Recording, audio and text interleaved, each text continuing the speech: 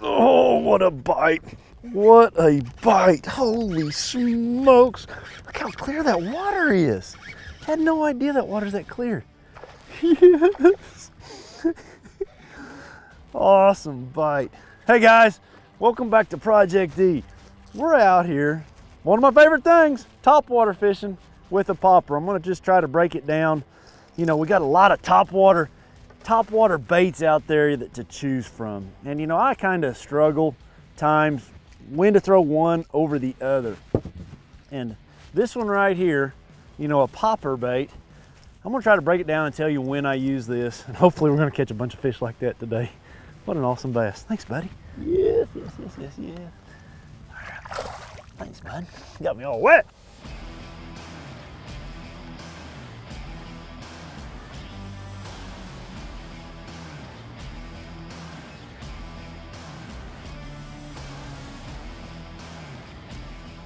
This is what I'm talking about, a popper. You know, something that has this concave lip. Usually they have a little bit of feathers back in the back. But you know, when to use this over, say, a walking bait or a buzz bait or so many other options. Let's just start off by saying I use this when I am targeting a specific piece of structure. You know, here it's isolated cattail clumps, or maybe it may be a stump, the back corner of a dock, bluegill beds. I'm gonna work this bait in a short amount of time most of the time, reel it in, cast at another target. That's one of the beauties of this bait. It has a lot of drawing action to it because it has a very unique sound, a very deep sound that'll bring fish to it.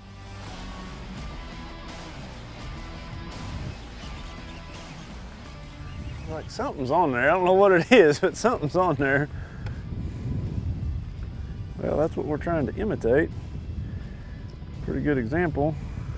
I think my bait and that bait look a lot alike. Got a really light belly, green on the sides, green back. Got the black little fin, a little bit of blue, a little bit of blue. Does it get much better than that?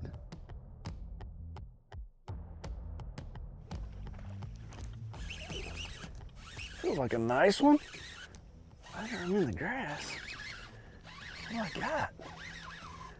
Yeah. Oh yeah. And that water's clear. That water's so clear. Come here, buddy. Come here, buddy. That's so awesome catching them on the topwater. Nothing better. Nothing better.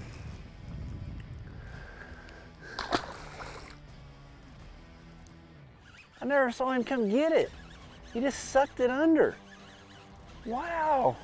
I mean, I never even saw the water move, and I'm like trying to pop my bait, and there's a fish on it.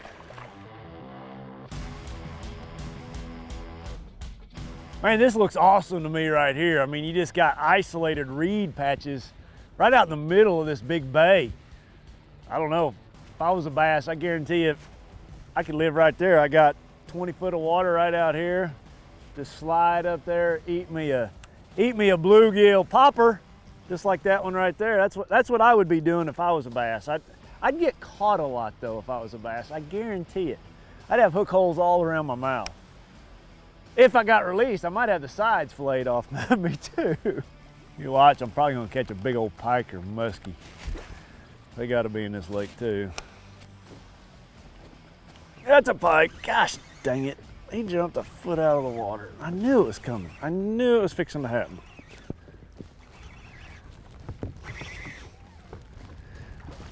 I just want my bait back, buddy. I think they're so slimy. I'm so glad we don't have these in Oklahoma. I know people enjoy catching them. I'm not one of them. The biggest reason is they stink so bad. You know, for me, I kind of think of a popper as a bait that, like a frog. You know, you throw a frog just in a lot of times open water frog fishing, or you know, around a certain cover, you're just working it for 3 or 4 feet. I'm not talking about mat fishing a frog, but you know, just when you're throwing it around, you know, smaller areas, you're just throwing that frog in a short strike zone. That's where I throw a popper, say over a walking, you know, style bait. So that's kind of how I differentiate it. Also, I'll throw a popper when I got a little bit of chop on the water like I got this morning. I broke it off. It was for that pike. I felt that line afterwards. I just didn't feel it good enough, but it's clean as can be. It's that pike. That's one thing about them. They will cut you off. Look at it, it's an inch above the bait. Perfectly, like just 1 inch right above the bait. That'd been where that pike ate it. One thing that I think is really unique about, you know, a popping bait is they're really pretty versatile.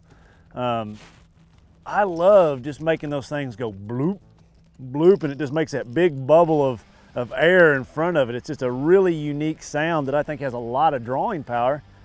But then there's times that I just want to walk it. I don't want to make that blooping noise. I just want to walk it right there, keep it in a small area. It's very versatile in the different ways that you can work it.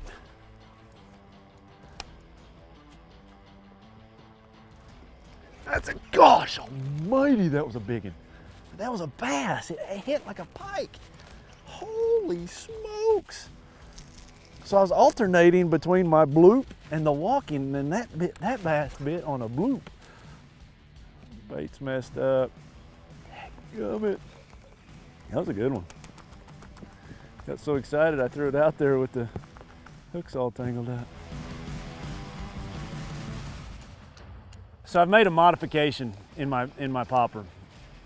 You know, you hear me talk a lot about throwing your top waters on braid, you know, having braid on your reel. You hear me talk about having a monofilament leader because it floats. Okay, not always true. I modified this. I started off with a monofilament leader. I like a monofilament leader if I want to make that bait walk. Thus, the line is up, it's laying on top of the water, makes it really easy to walk. Well, I noticed, man, I had a really big one back there, busted, and I was blooping it. You know, I was making the bait go bloop, bloop. Well, that's when I want a fluorocarbon leader, because now my leader's down in the water. Albeit an inch or two, that helps pull that nose down. When I pull it, it goes bloop, bloop. And that's the bite they want today. That's what you got to figure out when you go fishing. Do they want that thing kind of walking back and forth, you know, making the little bubbles that it makes, or do they want that bloop sound? And a lot of times for me, I like that bloop sound. It's just, man, I catch a lot of fish doing that. Oh. Yes. Come here, buddy. Come here, come here, come here, come here. Oh, it broke me off. No, no, no. No, no, no, no, no. So, I just broke one off. Yeah, that stinks. But it did tell me something. I'm working my bait way too fast. That fish, it was sitting there. I was trying to do a talking point. Probably nothing important. But my bait got ate. I set the hook and he swims over there into a cattail clump. You also might notice I'm tying a different knot here because my leader is getting kind of short. So I'm tying a trilene knot just because I don't have a lot of line to work with. That's usually a bad scenario. I usually mess it up and then I end up needing to put a new leader on anyway. We'll see. It doesn't look good, guys. It'll work. It'll work till it breaks, right? All right. Oh, that one's lighter.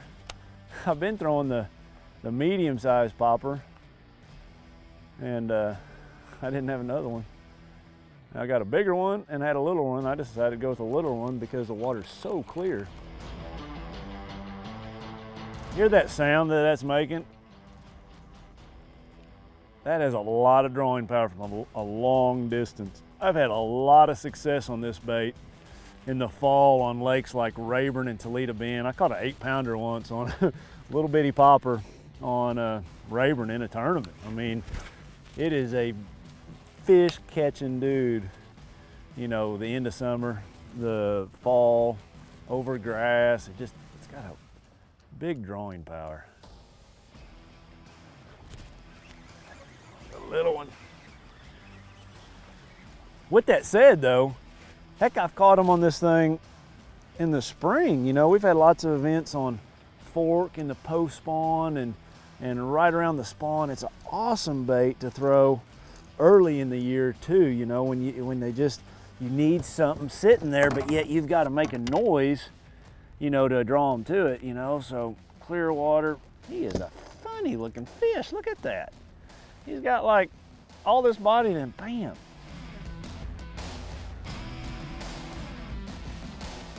I seen him come up underneath it right before that. And I don't know, he went out of sight. I guess he went down to get a running start at it or something. Oh, gosh, dog it, dang it. I was pulling a little hard. Dadgummit. Dang it, I got the good out of him. Gosh, that's a fun bite. That is so shallow up there. So I just moved inside from these reeds right up to the bank. My second cast up there. Thanks, buddy. He's got that thing sideways in his mouth. Short and fat. Short and fat. All right, thanks. Oh, gosh. That is so hard to do. Not jerk when you get a bite. Well, that's not the same one, but I'll take him. I'll take him. Come here, buddy. Man, things are really calmed down out here. Winds quit blowing.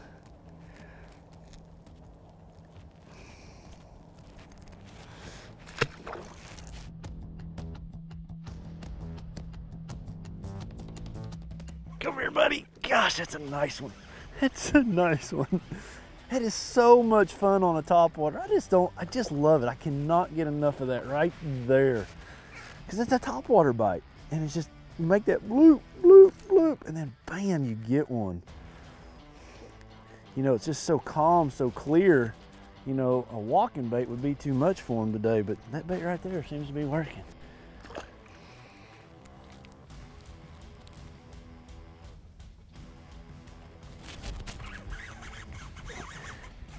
You'll note, oh gosh dang it.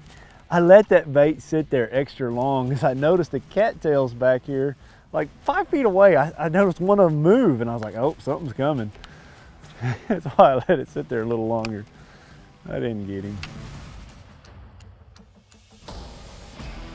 Another time that the popping bait is an advantage is when you're fishing it over submerged vegetation, you know, you get a little bit on your hooks, I can just pop it extra hard, it'll clean it off. With a walking bait, you know, you pop it extra hard, you've done moved it out of location to come cartwheeling out of there and you can't clean that grass off of it. So when I've got that scattered grass like I have right here, I also like using it just because I can clean it off, I can be more efficient when I'm up there fishing in that stuff. Oh, that was a fun bite. Man, he come running out of that mat. Is he gonna come out though is the problem. Here he comes. Oh yeah, look how clear that water is.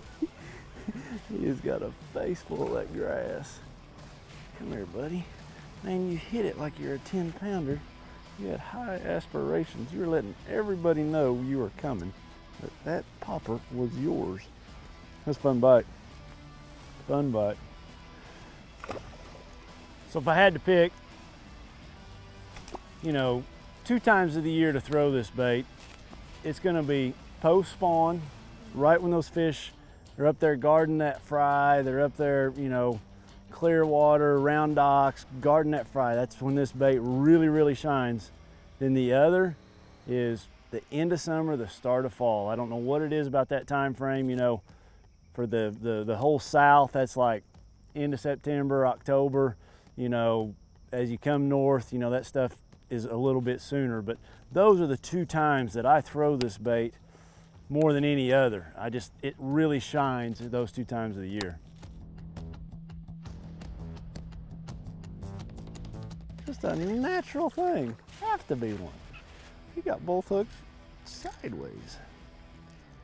One thing to do on these baits to keep in mind, you've got to check your hooks. You know, for this popper to work, they've got really light wire hooks. I can't change them out and put heavier wire hooks on this thing. So, you know, especially using braid, you're putting a lot of pressure on them. You know, I've got a couple of them just tweaked out a little bit. I just push them in there with my finger to keep those things in good working order. And after you've straightened them a few times, you know, go ahead and replace it, but don't put too heavy a wire hook on there.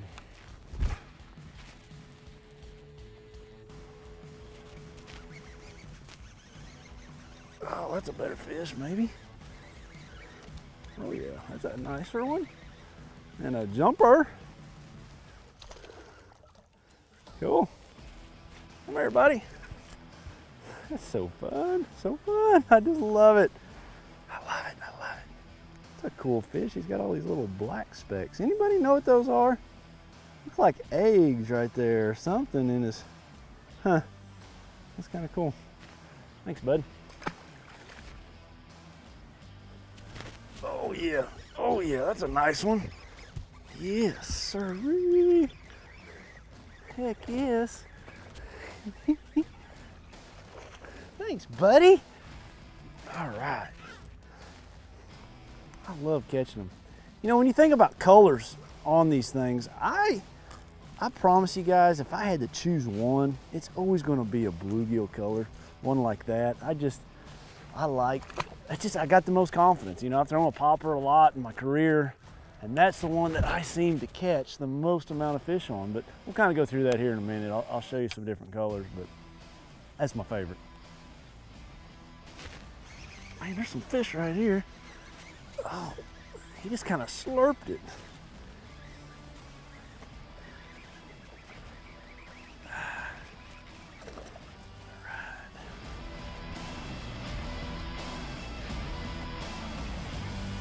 You know, a popper is a bait that is probably more limited, you know, for me than say my walking bait like that jaywalker that I throw a bunch, you know, a spook in general. That's the type of bait we all call it.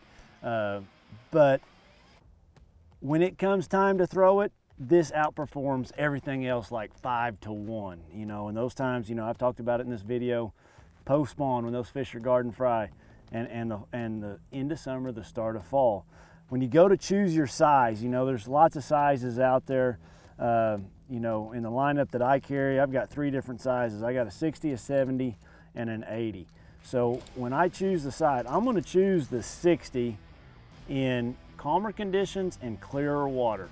That's just a must because, you know, I'm gonna have that smaller size in those calmer, cleaner conditions. I'm gonna go with that big size when I've got rougher water and I've got muddier water. That's when I go to that big size.